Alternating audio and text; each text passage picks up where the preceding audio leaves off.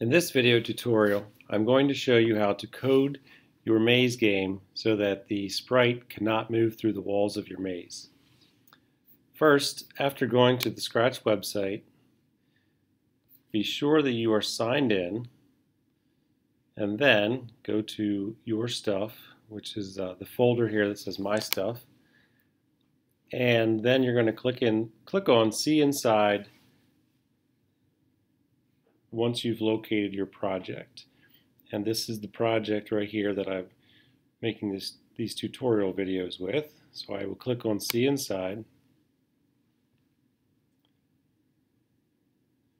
Once the project loads, the first thing I'm going to do is place my sprite where I want it to start. So I'm going to start up here and have the bear move across, and then all the way down till it gets to the end, which will be right here. But to start, I need to place my bear where I want it to be when the player first launches or loads the game. With the bear where I want it, I'm then going to go load a go-to block. And if you look at these numbers change every time you move your sprite. So wherever your sprite is when you drag that block in, that will give you a go-to block for that specific location. So I'm going to put the bear back at the beginning.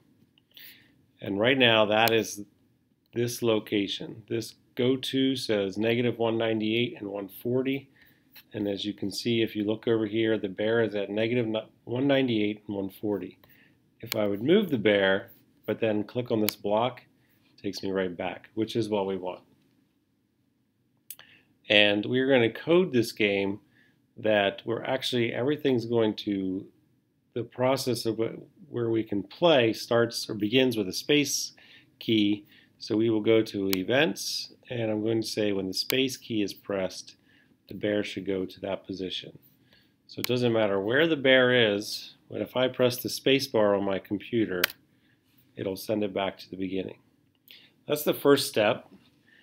Then we need to add a control block. This is new. We have not done any control blocks yet. It's the orange circle over here. And we start with forever. So we're saying after the space bar is clicked or pressed, we want this code to run forever. And it's going to be an if-then. And the if is going to be touching the maze, or in this case we're going to use color. So we go to Sensing, which is the lighter blue over here. Click on this blue circle, and there is a touching color block.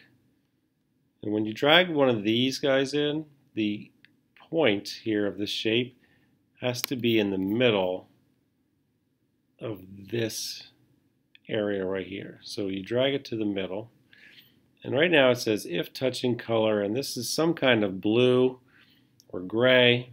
We don't have any of that, or that's not the color that we made our maze with. So we want to click on this color, and then we click the color picker. And with the color picker, we hover over the lines of our maze. And be sure that you're right in the middle of the line, because there can actually be shades of dark gray just outside of the center. But in the center, it should be solid black. And then once you click, it's going to change this touching color to black.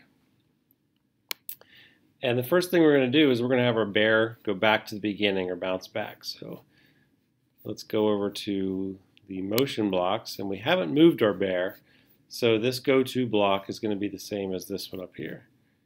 So let's drag it in. You can also manually edit these numbers if you need to.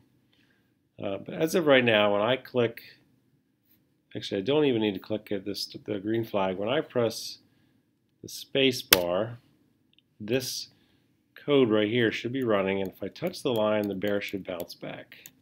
So now I cannot go through the walls of my maze. And if you did not make the walls of your maze black, it doesn't matter, because when you click on this color right here, and then the color picker tool, you're going to select the color of the walls of your maze. So that is how you prevent the sprite from being able to move through the maze.